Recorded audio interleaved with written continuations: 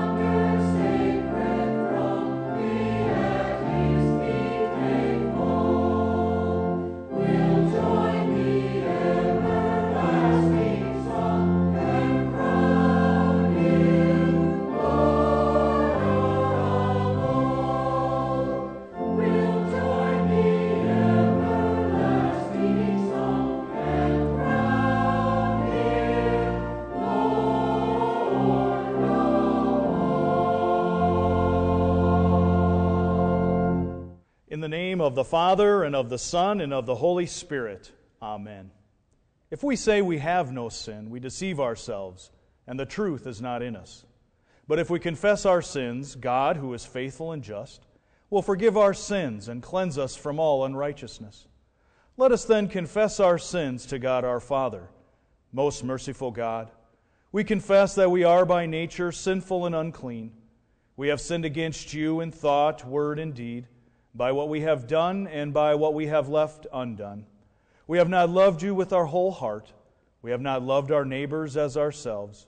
We justly deserve your present and eternal punishment. For the sake of your Son, Jesus Christ, have mercy on us. Forgive us, renew us, and lead us, so that we may delight in your will and walk in your ways to the glory of your holy name. Amen. In the mercy of Almighty God, Jesus Christ was given to die for us, and for His sake forgives us all our sins. To those who believe in Jesus Christ, He gives the power to become the children of God, and bestows on them the Holy Spirit. May the Lord, who has begun this good work in us, bring it to completion in the day of our Lord Jesus Christ. Amen. The Old Testament lesson for this second Sunday after Epiphany is from Isaiah chapter 49, verses 1 to 7. Listen to me, you islands. Hear this, you distant nations. Before I was born, the Lord called me. From my birth, He has made mention of my name. He made my mouth like a sharpened sword. In the shadow of His hand He hid me. He made me into a polished arrow and concealed me in His quiver. He said to me, You are my servant, Israel, in whom I will display my splendor. But I said, I have labored to no purpose. I've spent my strength in vain and for nothing. Yet what is due me is in the Lord's hand, and my reward is with my God. And now the Lord says, He who formed me in the womb to be His servant, to bring Jacob back to Him and gather Israel to Himself, for I am honored in the eyes of the Lord, and my God has been my strength. He says, It is too small a thing for you to be my servant, to restore the tribes of Jacob and bring back those of Israel I have kept. I will also make you a light for the Gentiles, that you may bring my salvation to the ends of the earth. This is what the Lord says, the Redeemer and Holy One of Israel. To Him who was despised and abhorred by the nation, to the servant of rulers, kings you will see you and rise up, princes will see and bow down, because of the Lord who is faithful, the Holy One of Israel, who has chosen you. This is the word of the Lord. Thanks be to God. The epistle reading is written in 1 Corinthians chapter 1, verses 1 to 9. Paul, called me to be an apostle of Christ Jesus by the will of God, and our brother Sosthenes, to the church of God in Corinth, to those sanctified in Christ Jesus, and called to be holy, together with all those everywhere who call on the name of our Lord Jesus Christ, their Lord and ours, grace and peace to you from God our Father and the Lord Jesus Christ. I always thank God for you because of His grace given to you in Christ Jesus. For in Him you have been enriched in every way, in all your speaking and in all your knowledge, because your testimony about Christ was confirmed in you. Therefore you do not lack any spiritual gift as you eagerly wait for our Lord Jesus Christ to be revealed. He will keep you strong to the end, so that you will be blameless on the day of our Lord Jesus Christ.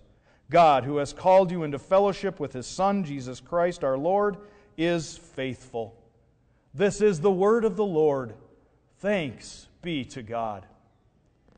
The Holy Gospel is according to St. John, chapter 1, verses 29 to 41. The next day, John saw Jesus coming toward him and said, Look, the Lamb of God who takes away the sin of the world. This is the one I meant when I said, A man who comes after me has surpassed me because he was before me. I myself did not know him, but the reason I came baptizing with water was that he might be revealed to Israel. Then John gave his testimony. I saw the Spirit come down from heaven as a dove and remain on him. I would not have known him except that the one who sent me to baptize with water told me, The man on whom you see the Spirit come down and remain is he who will be baptized with the Holy Spirit. I have seen and testify that this is the Son of God.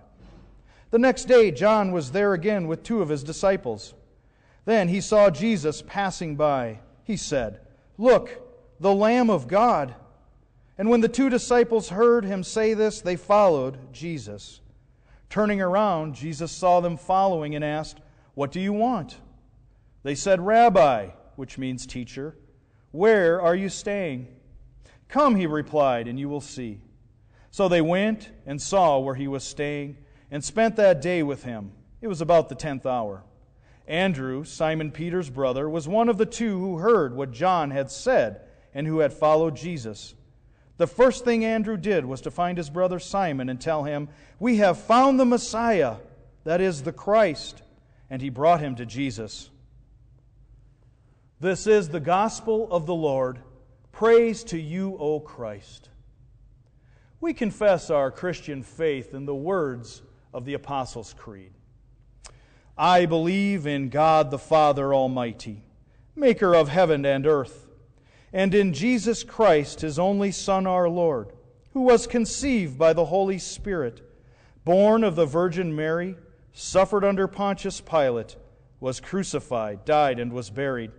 He descended into hell. The third day he rose again from the dead. He ascended into heaven and sits at the right hand of God the Father Almighty. From thence he will come to judge the living and the dead. I believe in the Holy Spirit, the holy Christian Church, the communion of saints, the forgiveness of sins, the resurrection of the body, and the life everlasting.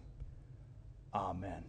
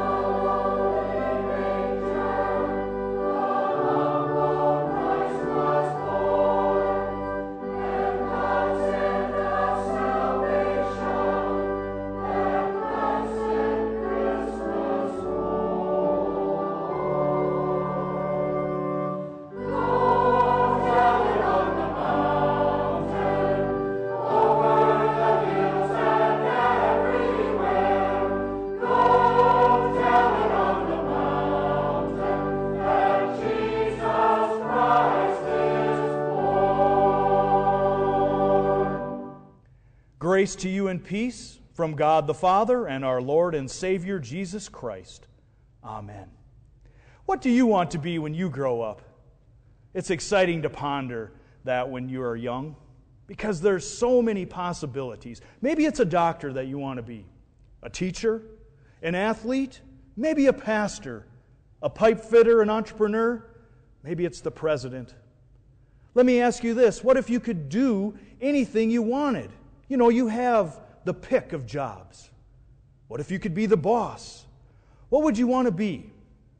What if someone could be the boss and yet would say, I want to do the dirtiest, the hardest, the lowliest work there is? Well, some people might call them foolish.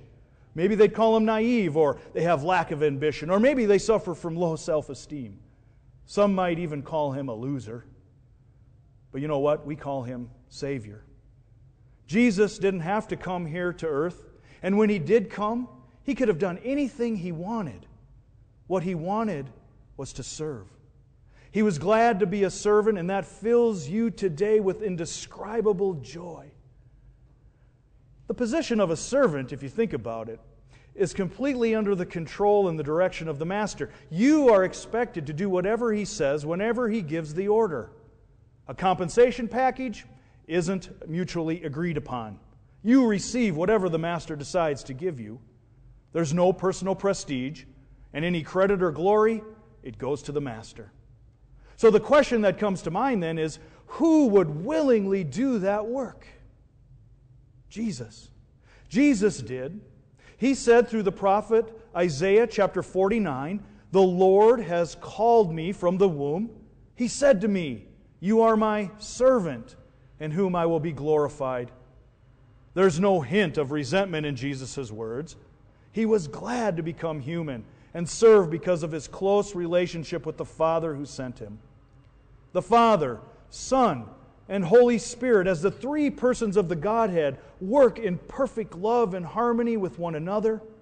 If we remember at Jesus' birth, or at Jesus' baptism, the Spirit descended like a dove, while the Father pronounced from Matthew chapter 3, verse 17, "This is my beloved Son, in whom I am well pleased." In love for the Father, Jesus was glad to serve. Do you see service to the Lord in the same light? Or does it seem more like a burden to you? When the Lord places a task before you, do you sigh and think, "I already have too many people telling me what to do without God giving me orders too"? Do you envy those who seem to go their own way without being concerned with living for the Lord? Do their lives seem happier? If serving the Lord feels like forced slavery, look to Jesus. Jesus, who is the author and perfecter of your faith, He gladly served in love for the Father. He's the Father's only begotten Son. And then remember that through His service, you have been adopted into God's family too. God has wrapped you in His loving arms, and now, as His child, you can have no greater joy in life than serving Him who first loved you. But to do a job well, a servant needs the right tools and a servant needs the right equipment. Jesus, He was glad to serve because He was equipped with all that He needed, as described from Isaiah chapter 49, verse 2. "He has made my mouth like a sharp sword. In the shadow of His hand He has hidden me and made me a polished arrow." Jesus was given the Word, which is so powerful it pierces like an arrow. Listen from Hebrews chapter 4, verse 12. "For the Word of God is living and active, sharper than any double-edged sword. It penetrates even to dividing soul and spirit, joints and marrow. It judges the thoughts and attitudes of the heart." Jesus' call to confess sin, repent, and turn to Him for forgiveness cuts and separates all people into two groups: those who hear and believe, and those who reject Him. For those who believe, the Word is the power of God unto salvation, but for those who reject Jesus, they are condemned by the Word. Nothing is more powerful. The Word is the equipment that God gives you with which to serve Him. Are you glad to serve? Or do you make excuses? Do you sound like Moses, who told God from Exodus chapter 4, "I can't serve because I don't speak well and no one will believe me"? Do we tell the Lord, "I have so many other things to do. I can't possibly volunteer for any service to the advancement of the gospel"? Dear friends, when we don't feel joy in serving, it's time to look to Jesus. After one especially long day, Jesus wanted to get away. Jesus wanted to relax with His disciples. Something else happened instead. And Mark tells us in his gospel from Mark chapter 6, verse 34, when Jesus landed and saw a large crowd, He had compassion on them, and He began to teach them many things. Love for the Father and the message He had been sent to deliver gave Jesus the strength, gave Jesus the desire to keep serving. It was that same servant attitude in our parents, teachers and pastors, which caused them to work so hard in bringing you the gospel news. And as Main Street Living today remembers and dedicates this broadcast to our dear friend and now sainted Vic Rames, it was the same servant attitude, love for the Father and the message he had been sent to deliver, which caused Vic to work so hard in bringing you and me and so many the gospel good news of Jesus Christ. Vic worked diligently for Main Street Living, behind the scenes, with indescribable joy. Vic worked diligently in so many ways and in so many avenues, delivering the life-giving word of Jesus Christ into people's lives. A servant's work isn't glamorous. It often looks ordinary and unimportant. Jesus' life of service likewise, involved rolling up his sleeves, if you will, working hard with little recognition in everyday, ordinary circumstances. He breathed the same air, walked the same dusty roads, and ate the same plain food as everyone else. In fact, he was under the same requirements of God's law as everyone else. What was exceptional, though, was that he was the perfect Israel. He was the model servant, unlike the nation of Israel. He obeyed the law as Israel's substitute so that his people could receive his righteousness. Now imagine working faithfully only to have the master come and say, "You're not doing enough. I'm going to double your load." What would you say? What would you say? Jesus' answer was a joyful yes. God told him from Isaiah chapter 49, verse 6, "It is too small a thing that you should be my servant to raise up the tribes of Jacob. I will also give you as a light to the Gentiles, so that you should be my salvation to the ends of the earth." God gave Jesus the absolute, hardest, dirtiest work of all, not just to pay for the sins of the Jews, but to take on the guilt of all humankind, of all time, your guilt and my guilt. It was grueling.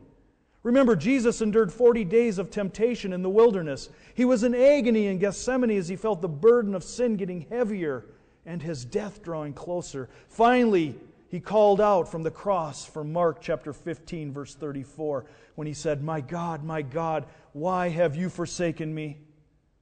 Yet he never flinched in his determination. Jesus was glad to serve. Listen from Hebrews chapter 12, verse 2.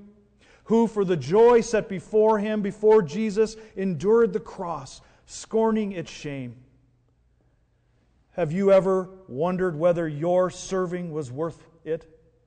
Maybe you spent the entire day scrubbing bathrooms, washing grudgy clothes, putting away accumulated clutter, clearing a counter full of dirty dishes, and then the rest of the family arrives home and within an hour, everything is back the way it was before. Dear friends, Jesus knew that kind of frustration too.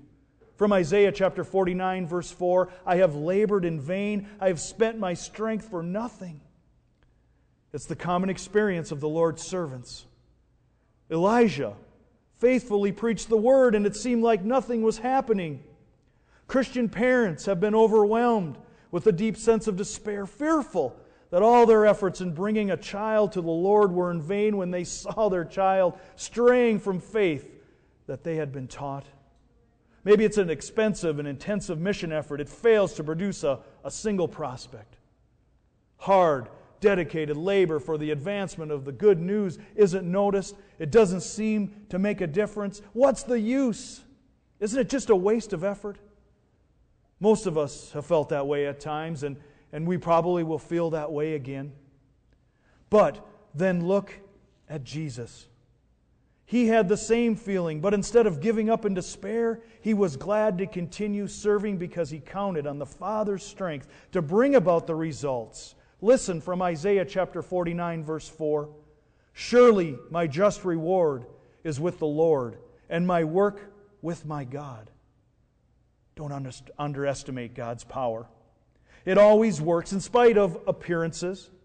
At the cross, it looked as though Jesus had been defeated. Apparently, in the minds of many, something had gone horribly wrong. But by His death, Jesus conquered death, conquered the devil, and gave you the victory. The Word works. As long as we are using it, we have nothing to worry about.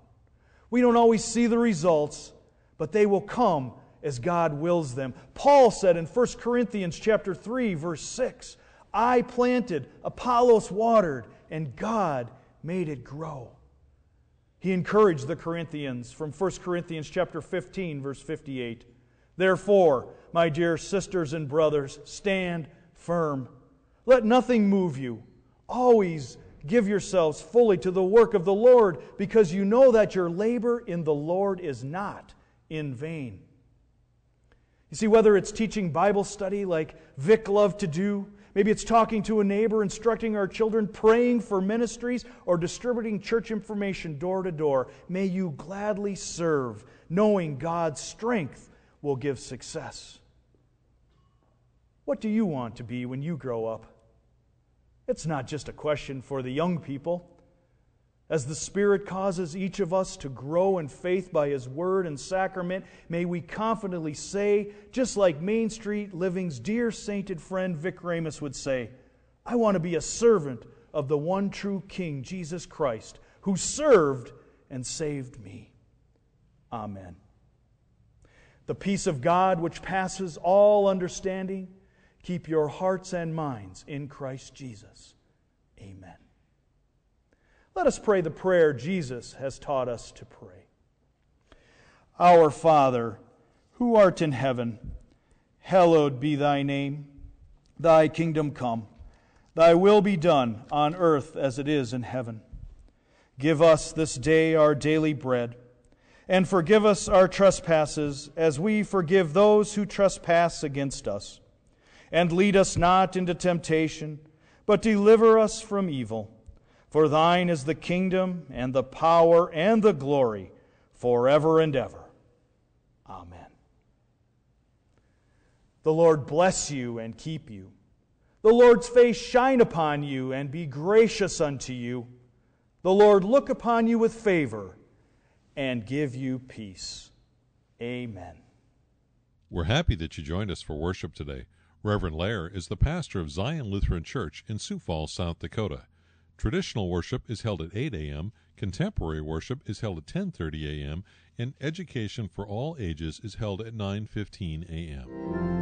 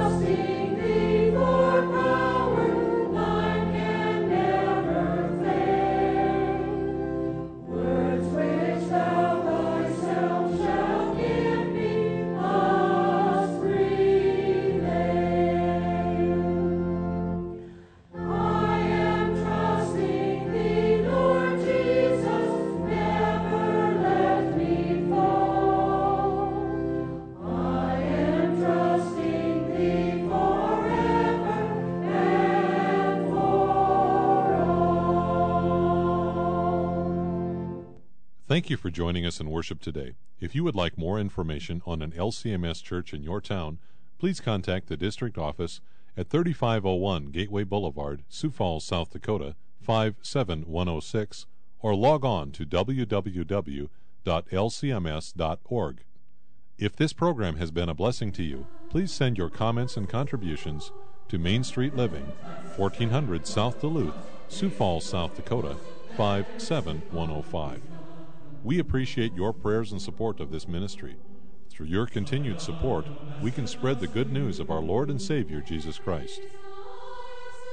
Main Street Living is a production of Main Street Living Incorporated in conjunction with the South Dakota District of the Lutheran Church Missouri Synod and is supported by member churches and viewers like you. created and produced by many people interested in spreading the gospel of Jesus Christ.